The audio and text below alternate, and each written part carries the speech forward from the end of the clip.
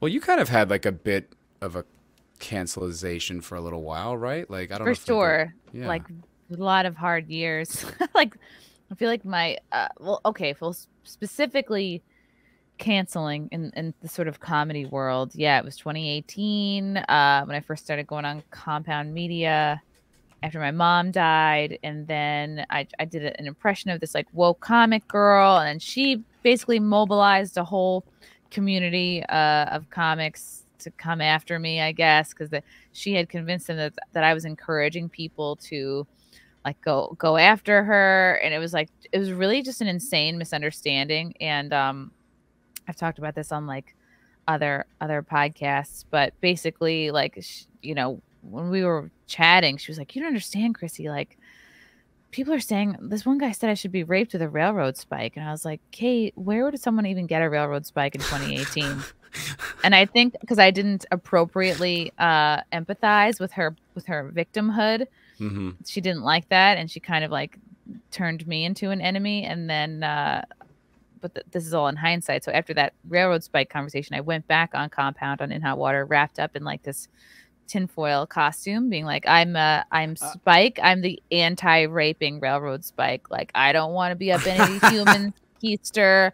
I have a spike. I have 6 little spikes at home that I care about very much, and a rail. Like, I'm not interested in any kind of interspecial. So I was being this goofy personified railroad spike thing, but since it was behind a paywall, Kate and all of her underlings, I guess, and the people that are trying to suck up to her to eventually, I don't know, get something from her, take screenshots. Someone takes screenshots. Oh, look, this is Chrissy being the railroad spike, and that was turned into, look at Chrissy's being this raping railroad spike. Look how horrible Wow. she is. She's such a horrible person, Hmm. encouraging people to send her death threats. Meanwhile, she was like not Uh, able to produce a single actual death threat. But this was coming off like the Me Too era, so she was fully taking advantage of that. And since she had better credits than me at the time, a lot of comedians kind of just like took to her side. mm-hmm. And since I'm on Compound Media, like, ugh, I'm already Mm. perceived as sort of like alt right and scary, I guess.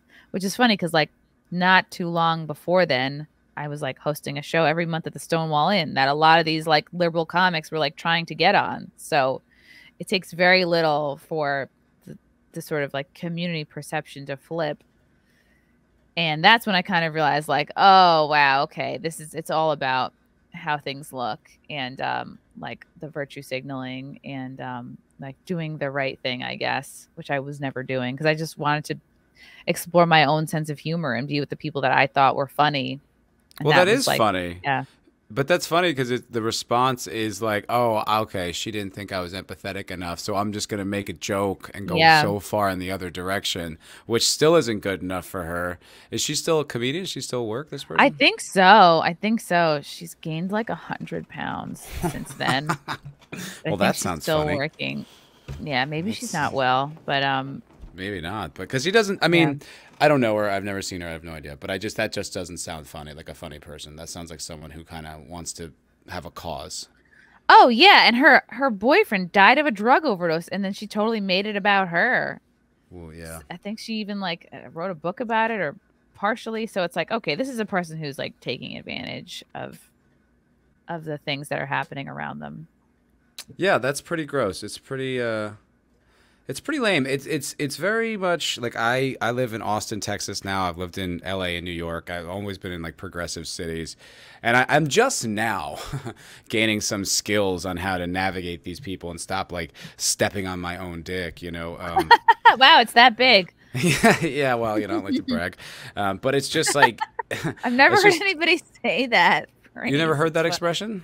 No. Step on your own dick? No. I think it's a kind of just a put your foot in your mouth or just shoot yourself in the foot kind of thing. But just meaning like they're out there, and there's a lot of people that are just looking to get angry or looking to, use you as some sort of lightning rod to make themselves look moral or just or something like that. And I think part of like living in these cities, I guess as a comic it's a little different because you have like an act, but for me it's like a little bit more like, oh, I just have to, I don't know, learn how to navigate and deal with these people in a more not constructive but like strategic way, because they're out there and what they want to do is like use you to, I don't know, make some point. That's what I learned. Like, people will purposely misunderstand you if it furthers their cause. Mm-hmm. And you're like, oh, wow, okay.